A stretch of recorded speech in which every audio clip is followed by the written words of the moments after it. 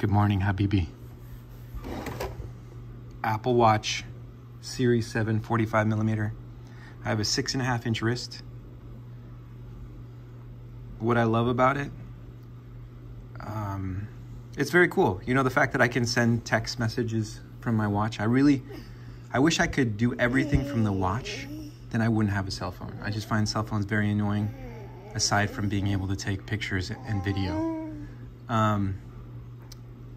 Would I buy it again? Absolutely not. Absolutely not. Apple, I hope you're listening and you watch your own videos of people commenting the battery life is horrible. I don't understand why it's not solar powered. You couldn't put a solar panel on there? No, I'm just saying, like, Cashier's been doing that for decades.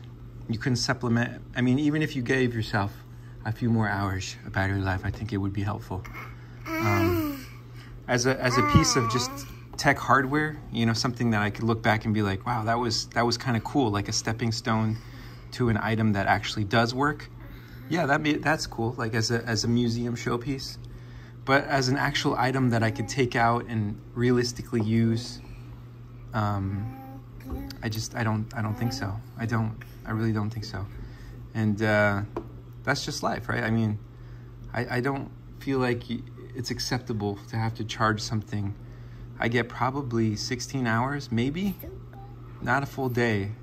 Really not a full day. By morning charge, by the end of the day, it's you got like 10%. I don't know, 15. I mean, I try to work out every day, but that's with very minimal activity. Maybe sending a text or two. So, thank you.